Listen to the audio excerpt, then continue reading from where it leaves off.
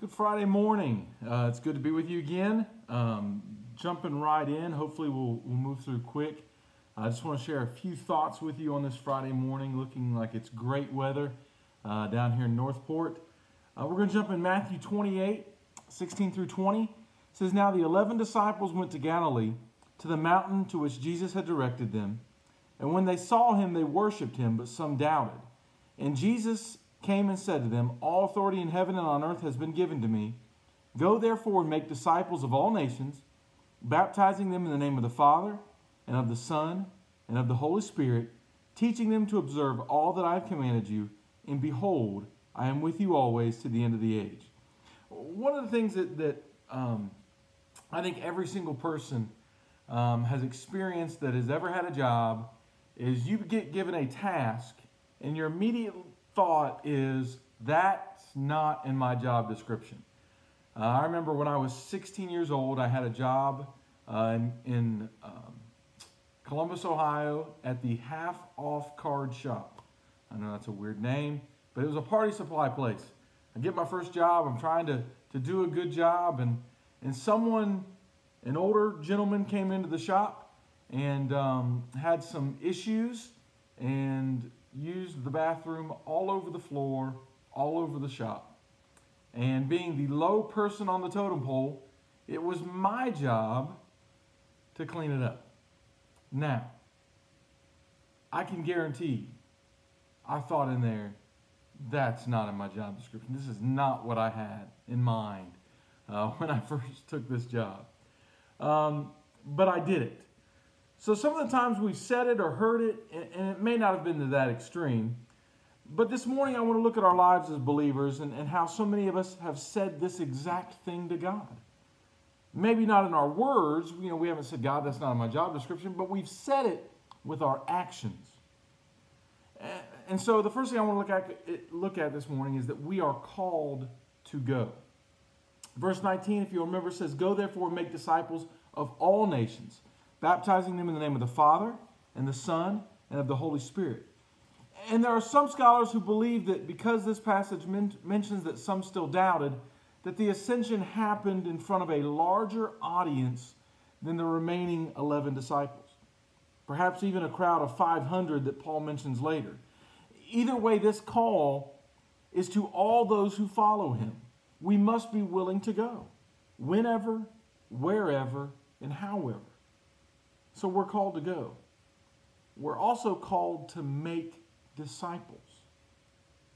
Remember, I said, "Go therefore and make disciples." Out of our desire to win converts, and we've often tried to make Jesus more convenient. Jesus is not convenient. And that's what our culture is all about, is convenience. We often make following Jesus comfortable. We make it easy. We reduce the expectations. You don't have to do anything different, just believe. We've turned following Jesus into something that's never was meant to be, and that's safe. Following Jesus has never been safe.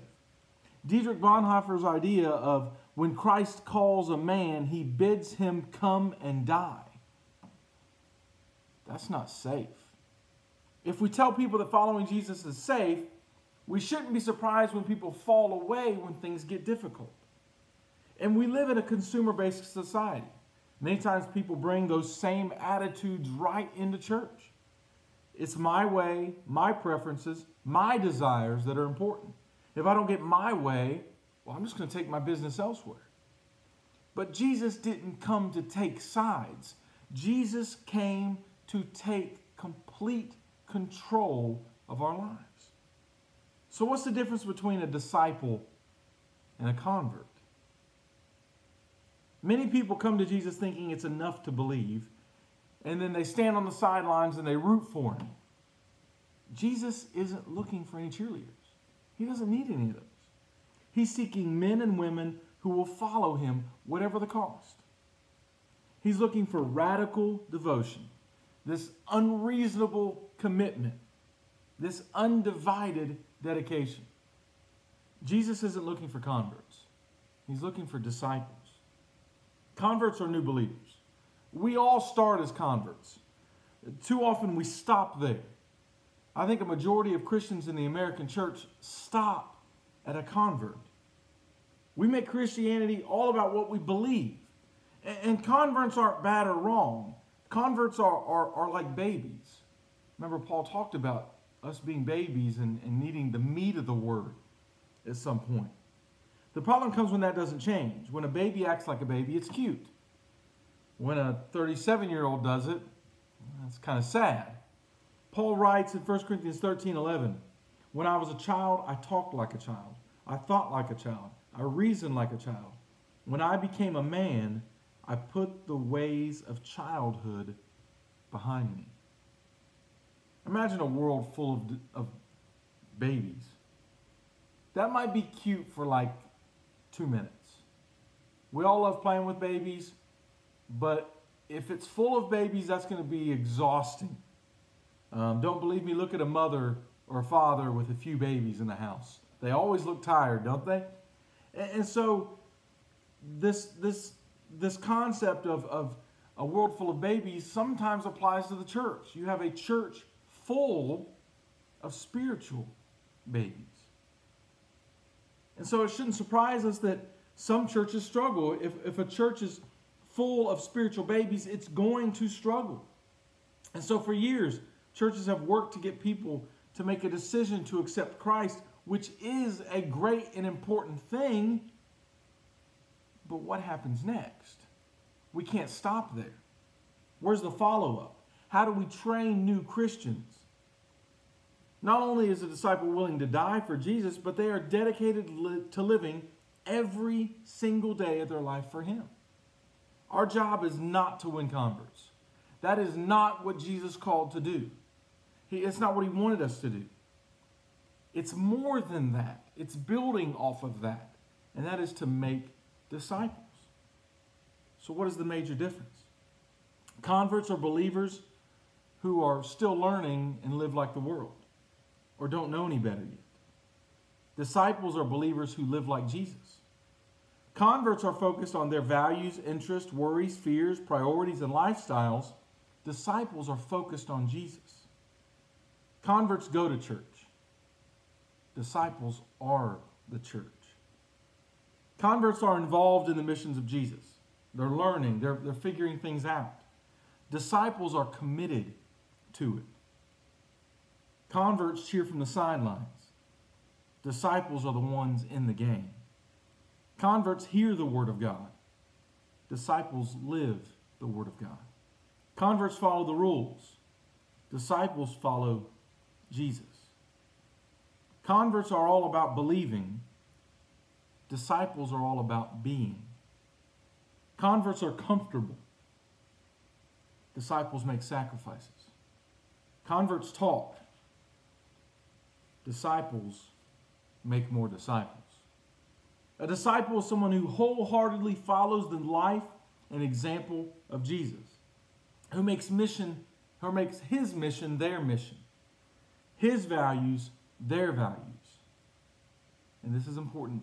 It makes His heart their heart. A disciple is someone who desperately seeks to be like Jesus.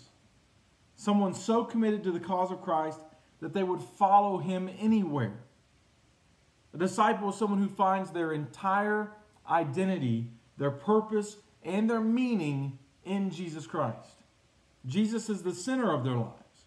They are all in, fully committed. Not only is a disciple willing to die for Jesus, they are dedicated to living every single day of their life for Him. We're to baptize. It's an easy one, right? Baptism is only for disciples. I can't make a 6-month-old a disciple.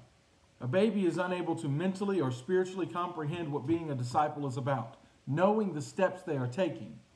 We also baptize in the name of the Father, Son, and Holy Spirit. In Acts, it also is worded as in the name of the Lord. Baptism identifies us as with God. We're to teach them. Verse 20 says, teaching them to observe all that I have commanded you, and behold, I am with you always to the end of the age. I think this is where we tend to mess up. We can easily report how many people have been saved. You know, we've all seen the reports. If you go to church, this many people saved, this many people attended, this many people baptized. But we can't give a number for how many disciples we have. And I think that's a neglected area for us. There's not usually a big demand for people to be taught. Saved people need to be taught. All of us need to continue to be taught. Believers who aren't taught to serve well or follow God don't. If they're not taught to do these things, they don't do them. If we don't grow them, they're not going to do them. And I think that's the reason many churches struggle, is because they're full of spiritual babies who have never been taught. So what do we do to teach them? We're to teach them Scripture. All the things that Christ commanded us. We're to teach them how to grow spiritually and then have them teach. Every single one of us are called to teach. That doesn't mean we're called to teach groups of people. That means we're called to teach one-on-one. Every single one of us, we're called to that. You're like, Ryan, I can't do that. I can't talk to people. We talk to people all the time. Remember, Moses was unable to talk, he said. And God used him to lead millions. But Moses didn't do it on his own. In verse 20, he gives us the best news of all. Teaching them to observe all that I have commanded you, and behold, I am with you always to the end of the age. That's the key. He says we're not alone. He goes with us every step of the way. No matter how difficult the road, and this is a vital thing for us to remember. When we share the gospel, he is with us. The power behind the mission isn't ours, it's his. He is the power behind the mission. And very rarely are we given a job that we just have to show up. I've heard stories of workers in the auto industry. I remember my dad telling me that their only job was to show up and go to the break room. I find it hard to believe, but those stories are out there. We're called to do more than just show up on Sunday and Wednesday. Lord, help us that we have to do a faith visitation, or we have to do a prayer time, or whatever it is. We're called to do more than just show up. We're called to make disciples. And that is something convicting to me. I think it's something that should be convicting to all of us, is that we need to do the things that we have been commanded. And this is the big one. We're called to make disciples. We have to quit being afraid, or even worse, indifferent to sharing the gospel and discipling others once they come to Christ. We do all of this through the power of the Holy Spirit. Hopefully this is an encouragement to you and a challenge. It's a challenge to me that we are called to make disciples and called to teach and called to grow his kingdom, because disciples make disciples, make disciples, make disciples, and so on and so on.